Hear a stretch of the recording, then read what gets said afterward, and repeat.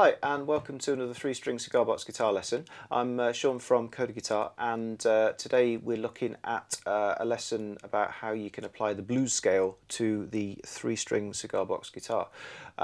So we've already had some lessons looking at scales with more notes in, which work well with different chord sequences and what have you, but the blues scale is actually just basically the minor pentatonic scale, which is a 5-note scale with one extra note added in. And so it's great for blues, hence the name, alongside sort of classic rock and things like that. So we'll just get in tune and then we'll get stuck in. So we've got G, low G, middle D, high G. Alright, so just standard tuning as always. So quick recap, we'll just do it on one string. The minor pentatonic scale is in the key of G. It's we've got, say, open string 1, straight to fret 3. I'm doing all this with a slide, by the way.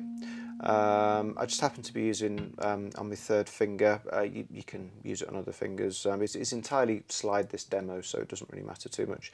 And then we've got fret 5, got fret 7, fret 10, and there's what you call the octave, the high G, on fret 12.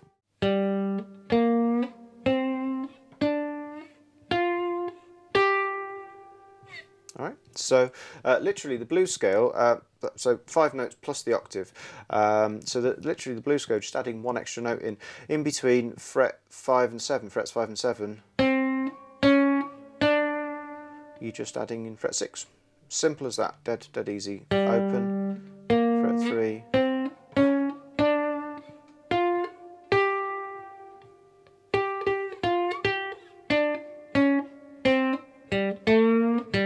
so get loads of very well-known tunes using that particular scale, and we can play that on different strings if we want. So we've got low G, and so it's going to be exactly the same frets because both these strings are G. So it's open 3, 5, 6, 7, 10, 12. All right. And if we were going to play on the middle string, so I'm just running through this quite quickly. There is another lesson which is just on sort of basic actually fretting and not slide playing, and it's looking at sort of certain aspects of technique, but it does actually cover the pentatonic scale in that one as well. So you know, feel free to check that out if you want to. But basically, we're on the middle string. We're going to play G on fret 5 because it's an open D, so G is fret 5. And so carrying on up from there would go to fret 8, fret 10, and 11, 12. So the blues note is now on fret 11, the one that turns it into a blues scale. 10, 11, 12. All right.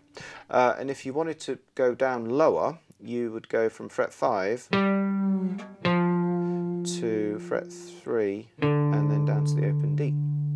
I'm not bothering to go higher than fret 12, but if you did want to, it would literally, you'd just go for fret 3 equivalent, which on this one is a dot, so that's the 15th, and then fret 7 equivalent, fret 5 equivalent, which is this one, fret 17, and so on.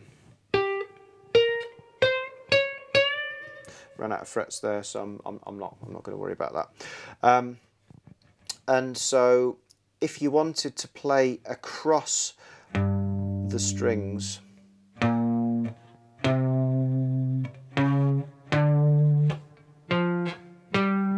could do something like that. I mean, if we're just playing pentatonic, we'd probably go up to the open D, and then fret 3, fret 5 on the middle string. But because if I wanted to play that note to turn it into the blues scale, I might want to go for frets 5, 6, 7 on the low string.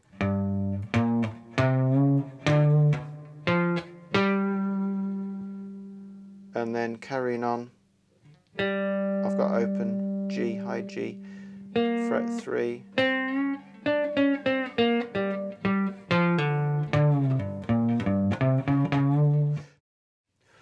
so what you can do is, if you find any song that's, say a blues, that's in the key of G, you can play any of these notes across any of these strings over the top, basically like trying to improvise a solo. You know, just try and make it sort of short lyrical phrases, as in just something that feels almost like a musical sentence, nothing too long and kind of waffly, just a little fairly concise to start with if you're not that comfortable, if you're not that familiar with improvising. Just short sort of bursts, few notes, slight gap, a few more notes, just carry on like that. That works really well for blues. And also trying to find notes where they're on the same fret, because that works really well with the slide as well. So fret 3 works across all the strings, fret 5 works across all the strings, fret 10 also, and fret 12. I mean, if you play all 3 strings all the way through, it can sound a bit too much like chords. So I was just like selecting the top 2.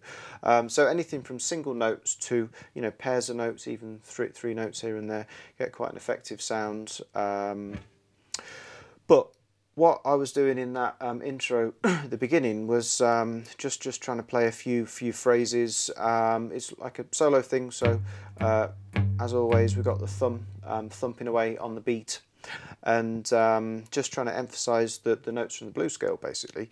So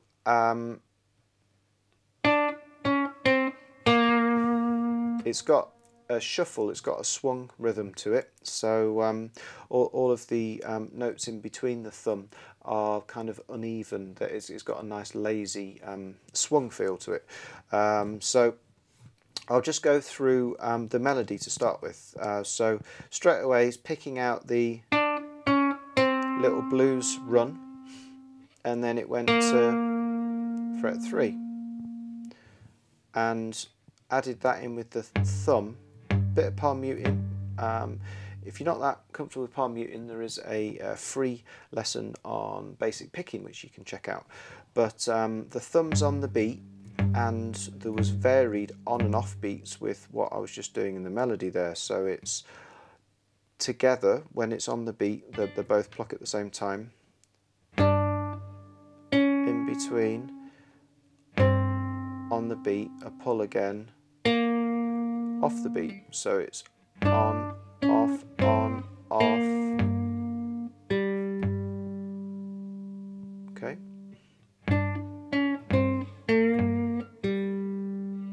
And then what I'm going to do here is I'm going to slide up to fret 5 on the middle string. So I've got to really watch, if you can see that, I've got to really watch the angle of my slide here, because I want to try not to catch string 1.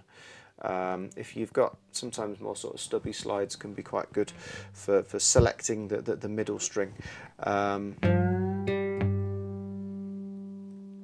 But if you manage to do it, that's quite interesting, because you're going up to a G, and then that is also 3 Gs basically. So we've got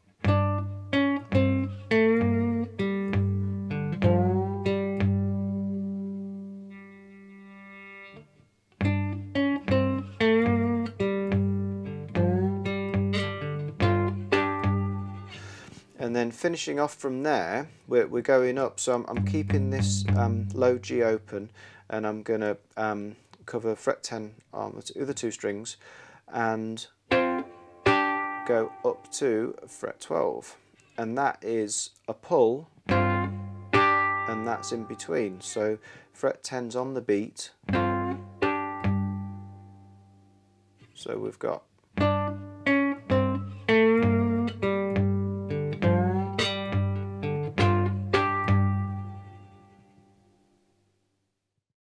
okay, so I'll just do that one more time. So we've got 1 and 2 and 3, and finish it off on the open strings, and then middle string 1, 2,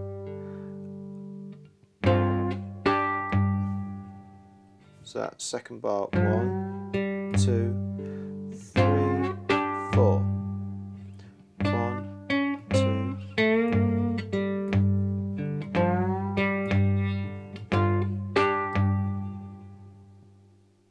Okay. The second bar starts the same.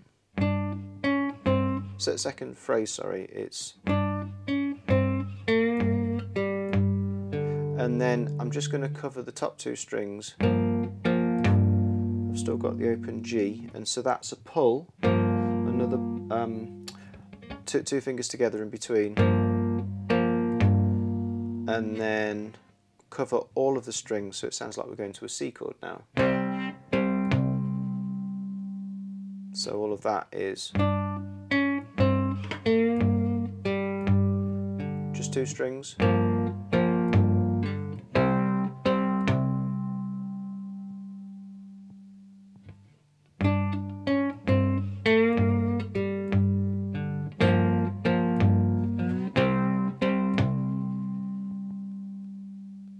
Third time, same as the first one.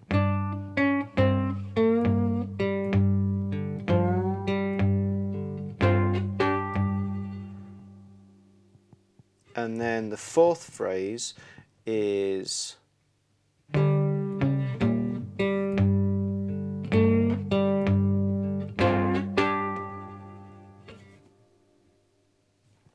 so I'm using that that note from the blues scale, and what I'm doing is I'm angling back the other way here. No, sorry, it's the same way, but I'm trying to clear two strings. So here I was just trying to pick out that middle one, which is actually more difficult. Here I'm just making sure I'm not catching the D or the G. So I'm playing fret 7, fret 6, fret 3,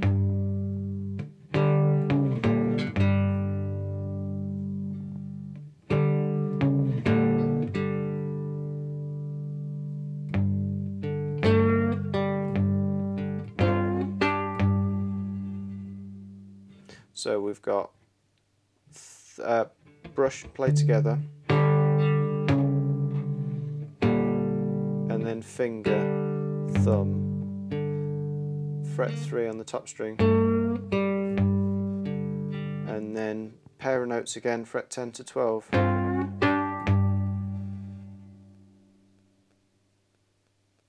Okay, so you want to practice that in different phrases, basically, different sort of sections, but all of it together is 3, 4.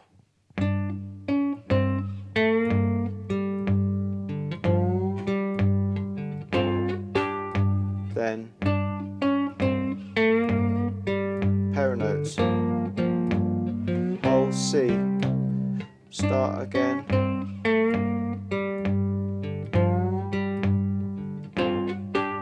then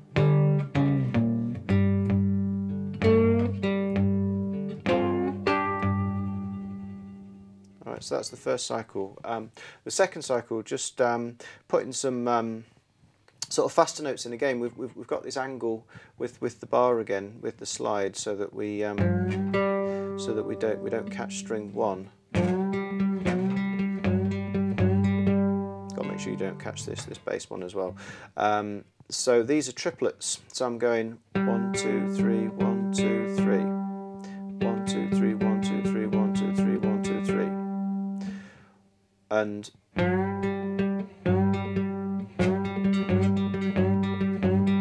we can slide in each time once you get used to it. I'm actually sort of resting here, so I'm keeping that very sort of precise hand position and just moving it up and down. I'm not sort of changing. It's got to be a complete sort of parallel movement, otherwise you'll start catching the string underneath. So that's index, middle, index.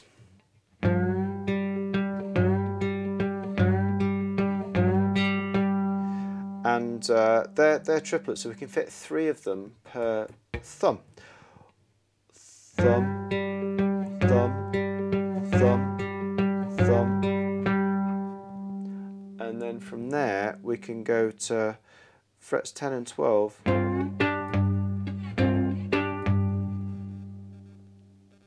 and I'll just do that twice. So that's 1 and 2, 3, 4. So we've got triplets. 1, 2, 3, 1, 2, 3, 1, 2, 3, 1, 2, 3, 1, 2, 3, 4. Triplets again. And then fret 3, just cover 2 strings. So that's the same as the first time. And then triplets again.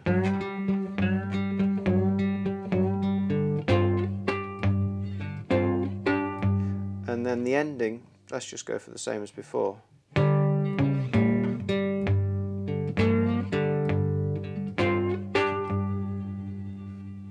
Okay, so the only real difference is that we're putting the triplets in the second time. There's just some quite nice little licks, little phrases that sound pretty bluesy, and it's quite good if there's anything like that that you like the sound of. Basically, learn it, almost like shelve it, keep it there, and you can pull it out in other songs. And you know, and you can centre any of your improvising around sort of learnt little phrases like that, which is quite useful, because sometimes it can be very difficult to just pull a fantastic solo out of the bag completely improvised. That's not an easy thing to do. And so if you've got certain phrases which you think sound good and you think can be applied to different songs, then keep them, and you can throw them in, and you can put more genuinely improvised notes around those, and it will just help to structure your solos, make it sound more musical. So feel free to sort of completely deconstruct this if you like any of it, and you know, use it yourself in other circumstances.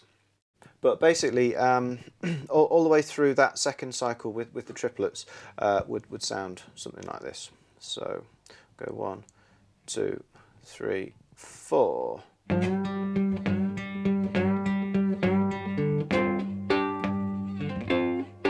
Again.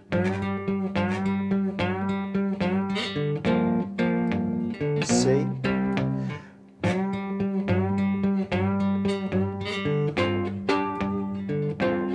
And then ending.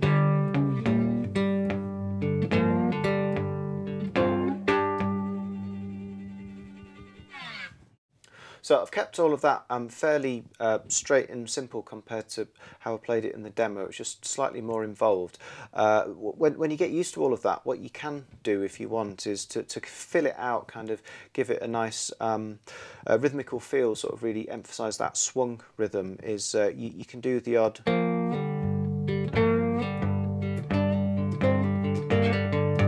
You can do the odd sort of like pull off and hammer on, which stays within that sort of swung groove. I mean, I'd keep it simple to start with, and you know, if you want to learn this, just play exactly as written, and then you can start adding some of those kind of extra little inflections in afterwards. But basically, that is just a little demo using the blues scale. Hardly any chords in it. It goes to a C occasionally, but it's mostly just on a G. You can apply quite a lot of that to playing in actual, you know, 12-bar blues, where you changing chords and all the rest of it.